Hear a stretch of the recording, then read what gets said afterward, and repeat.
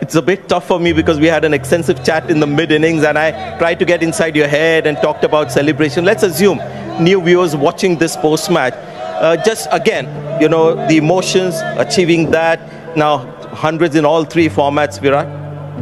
Yeah, well, I mean, it's firstly, I'm very grateful for how the day went today. As I said, time away from the game really gave me a good chance to sit back and observe a lot of things about me. I mentioned one special person who stood by me, Anushka, through these tough times. And I mentioned her because she's seen the absolute raw side of me throughout all these months that have gone by, which have been very tough, to be honest.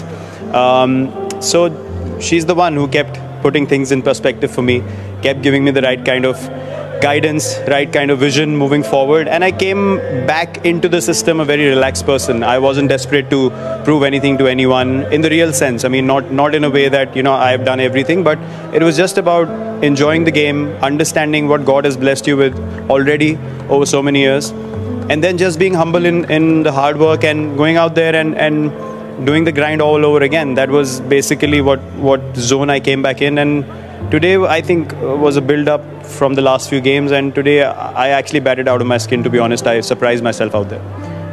Yes, we've seen the progression right from the first 50 that you got. Every inning, the graph was going up. Just another aspect, being Virat Kohli, the 70-odd hundreds that you've got at the international level, they seem to come every second day. And suddenly, you're looking at 1,020 days when it doesn't come. So put that into perspective for maybe normal batters at the international level. Well, what actually surprised me was my 60s became failures, which was quite shocking for me. I was like batting pretty well and contributing, but doesn't seem to be good enough. So look, I mean, I can't really pinpoint anything to anyone. Yeah. As I said, God has blessed me with a lot of good times in the past, and that's why I'm in this position where these things can be spoken about. I'm not saying that I feel an inflated sense of ego standing here saying I have created this. It's just happened to me. Yeah. And I have absolute no shame in admitting that God is blessing us all with everything that's in our destiny, and we just have to work hard. So I went back to the drawing board, as I mentioned, came back fresh, came back excited. I kind of left all that behind me, and also the team environment. I had mentioned the management as well. True. They've had great communication with me through these times. They've kept me very relaxed, kept my perspective very right. And when I came back as well, there was not much information coming my way. They just said, you just bat and enjoy yourself.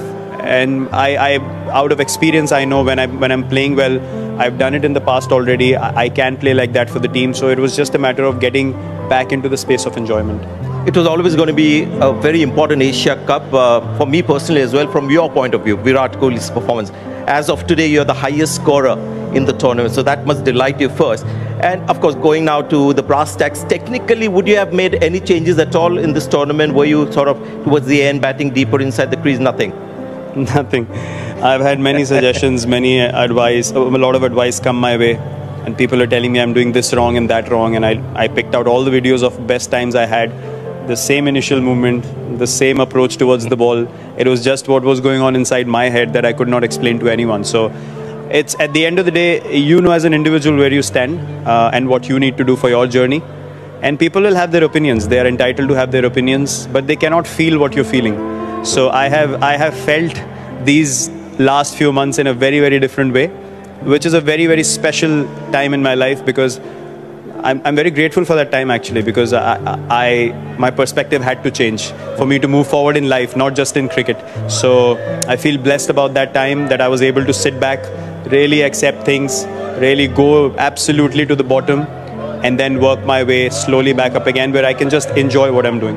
It's an old cliche, it's been used many times before, but it's really true. Everything that happens for the best in the end. So absolutely. Well done, Virat. Thank you very much. And all the best. Thank you so much. Thank you. So that was Virat Kohli, our player of the match, and well, India won